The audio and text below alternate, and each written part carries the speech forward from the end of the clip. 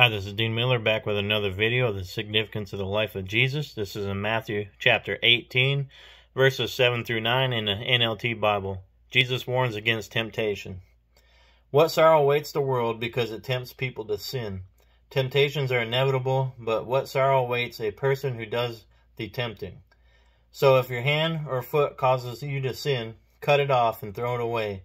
It's better to enter eternal life without one hand or one foot than to be thrown into eternal fire with both your hands and feet. And if your eye causes you to sin, gouge it out and throw it away. It's better to have entered eternal life with only one eye than to have two eyes and be thrown into the fire of hell. So Jesus warns the disciples about the way to cause others to sin in the way of temptation. So verse 7 says, "What sorrows await the world because it tempts people to sin. Temptations are inevitable, but what sorrows await the person who does the tempting." So in the NIV Bible, it says, in the NLT it says, "What sorrow awaits," but in the NIV it says, "Woe to the world."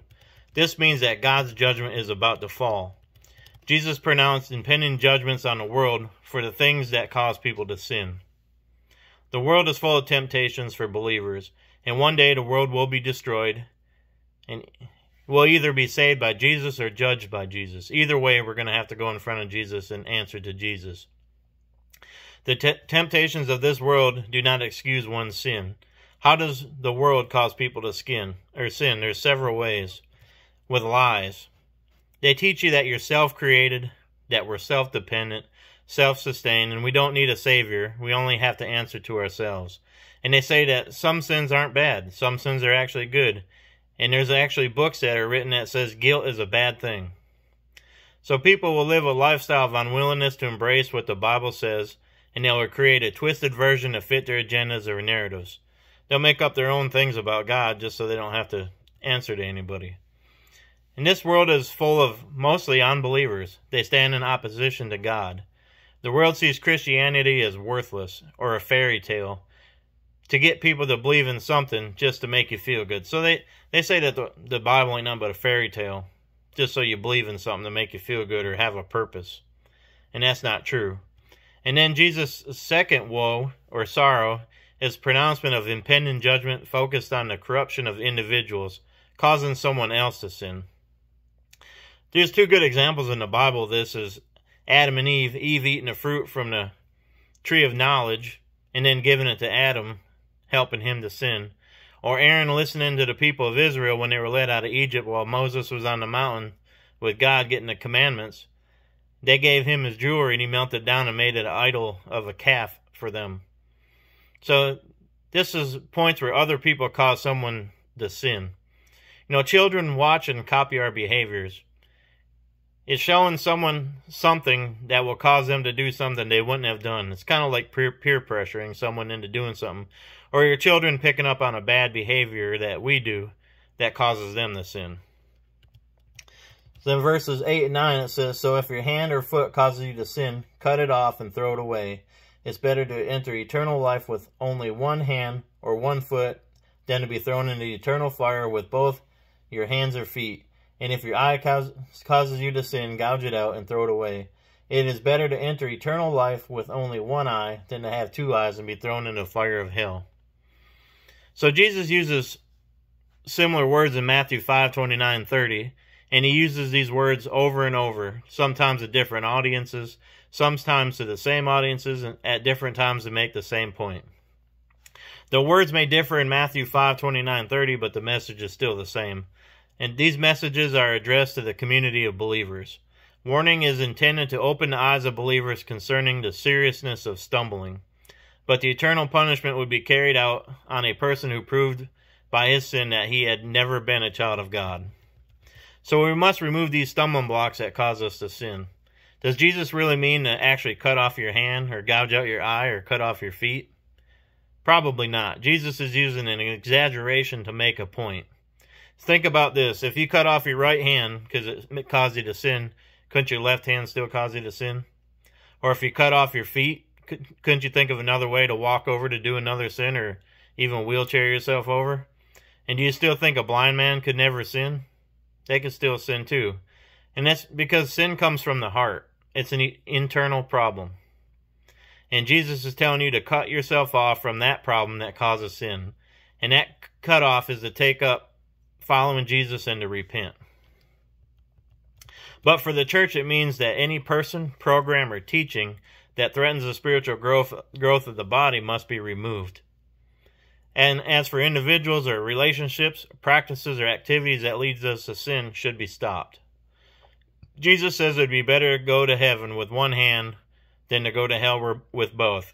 And it's true. He'd rather you suffer here on earth than suffer eternity in hell. So if your right hand is causing a sin, it probably would be better to cut it off. But Jesus don't want you to go out and self-mutilate yourself.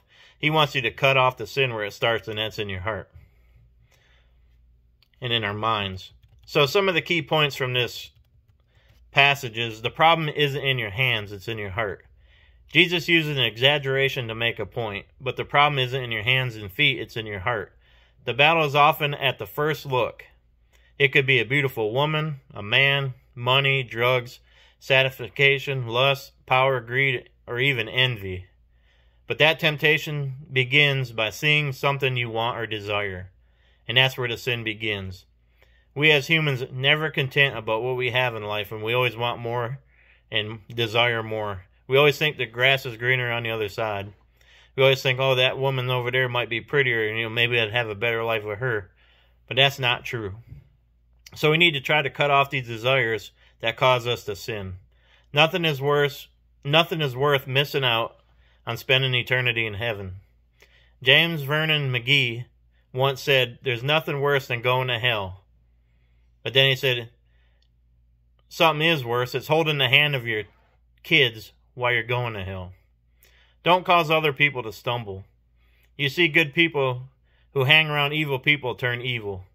But there's also several instances where a good person will not submit to evil because they have a good foundation of God. So not all people who hang around people turn evil, all good people, but they do have that chance. The best thing to do is just stay away from that kind of stuff. So where do your sins lie? Ask yourself that question. What are your weaknesses? Are your weaknesses causing other people to stumble also? Your kids, your coworkers, or other Christians? And what can you do? The best answer I found is to find Jesus. Believe wholeheartedly that Jesus died on that cross to remove your sins. The Bible is definitely not a fairy tale. A lot of the prophecies in the Bible came true already, and the rest of them will come true, and Jesus will return. And the world will be judged. All believers and non-believers will have to give an account. And Jesus will be there either as your Savior or as your judge. Jesus is going to deal with sin, and God's wrath will be brought down on the world. Christians are not worthless in this world. There are restraint built in by God to hold back evil, just like civil governments, family, and your conscience.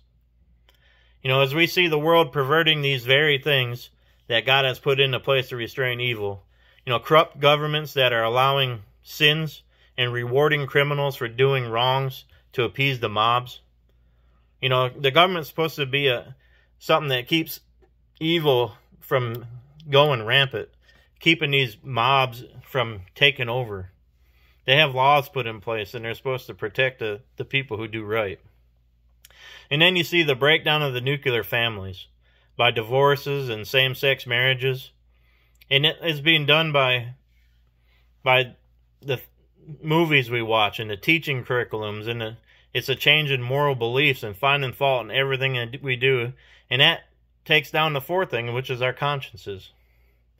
So by breaking down the family who's supposed to set that guideline of doing right and living good and going to church and believing in God and teaching your kids morals and to do right and not to lie, is being broke down. And then our consciences, which God gives us the ability to know right from wrong. Everyone knows right from wrong. But then we can warp that conscience that God gave us by these things that we watch, our beliefs that we have. You know, we twist the scriptures to, you know, fit our agendas and say sin is good. You know, I don't have to answer anybody. I don't have to answer to God. I can live for myself. And then the fights, and you see the fights in the church. Church is another one. It's the breakdown of the churches. You know, every day churches are closing because people are downplaying the importance of fellowship, causing the hundreds of churches to shut down. So there's 4 things God put in place to restrain evil, and that's governments, families, conscience, and church. And you see a breakdown in that society. And I'll end it here with Isaiah 5:20. It says, "What sorrow for those who say that evil is good, and good is evil, that dark is light, and light is dark, and bitter is sweet, and sweet is bitter." Look at the world today. Does that sound like a fairy tale? Because that's what's happening right in front of our eyes. Things that used to be bad are turning good, and things that are good are turning bad. And like one guy said, that whatever we allow this generation will become normal in the next generation. So as we see, there's a lot of things out there that's going to cause believers to stumble or have doubt in God. And that's one thing that we need to not do. We need to stick to the Bible, because the Bible will never change. It doesn't change with fads. It doesn't change with the times. You know, everything goes through a cycle. And these people think that just because one thing is cool today, 20 years from now, you look back at it and say, that wasn't that cool. So, and we need to be glad that God's never changed, that He never changes, that His word always stays true and just. So, amen. Thank you for listening to my videos. Please subscribe to my channel on YouTube. Like my channel. Like the videos. Comment in the comment section. Tell me what you think, if you like them. And just share the videos. Just hit the share button and share it so other people can watch them too. Maybe we can help spread the word and put God back into this country and back into this world, where we can start prospering again, and instead of headed down the wrong path towards evil. Thank you for listening. Amen.